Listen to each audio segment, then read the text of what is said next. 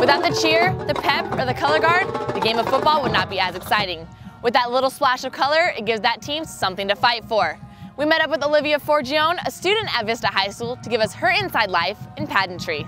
And so it's pretty much a full year commitment. Like, it's not, to us, or at least for me, and I know many of the girls, it's not just a hobby. It's like our life, it's our passion, it's what we want to do. It's what we love, and a lot of us want to continue after high school. It's our life. Pretty much each game the night before, we write down all of our show points on a piece of paper, and we do bullet points of like, don't forget to do this on count 4, 5, 6.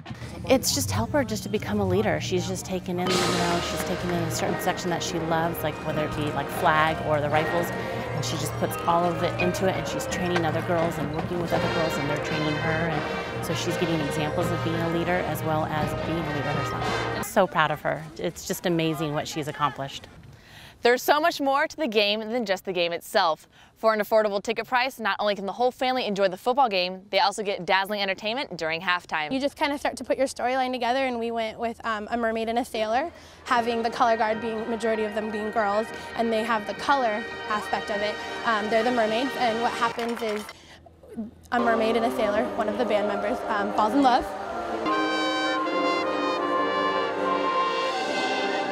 I believe in myself, and my abilities. I believe in my team, and our abilities. Because what we do together, we will always conquer. When I say bring it, you say back. Bring it back. Bring it back. Bring it back. Woo!